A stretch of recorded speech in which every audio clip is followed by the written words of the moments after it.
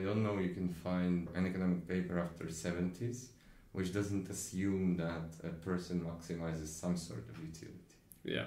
So it might be a very complex, in behavioral you would still have a utility maximization. But then they would relax a lot of assumptions, so it would be something strange. So the true thing is that the revolution has happened in the 20s and 30s. So the utility as a philosophical concept, it existed a while. Sure.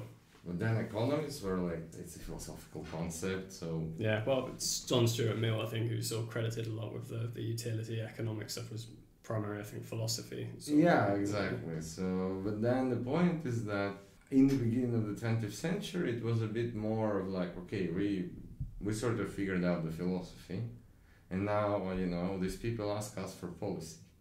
Sure.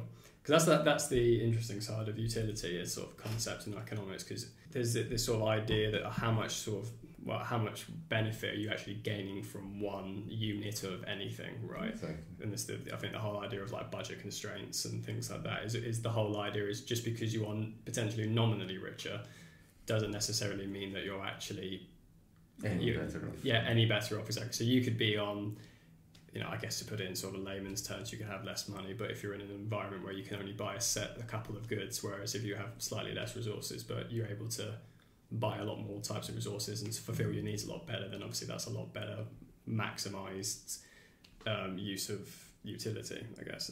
When did it started off, obviously like I say, the concept of utility was a long before John Stuart Mill, but he obviously had a sort of very sort of large role in sort of bringing it to economics, at least. You say it's been actually integrated with economic models and sort of mathematics since what, 60s, 70s? So, okay, the utility, so for instance, there is works of Walras, which are mid-19th century. He was working on exchange markets, and he used the concept of utility. Yeah.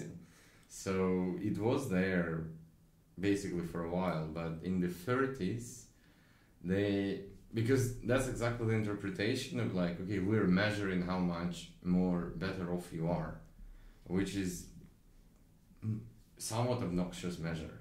If you think scientifically, it's like, okay, I can measure your satisfaction with consumption in some units, and these units are comparable among people. Yeah.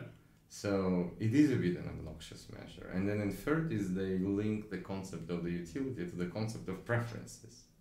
So the whole idea is that they said, okay, I have the notion of preferences, meaning I just need to order the goods. Right.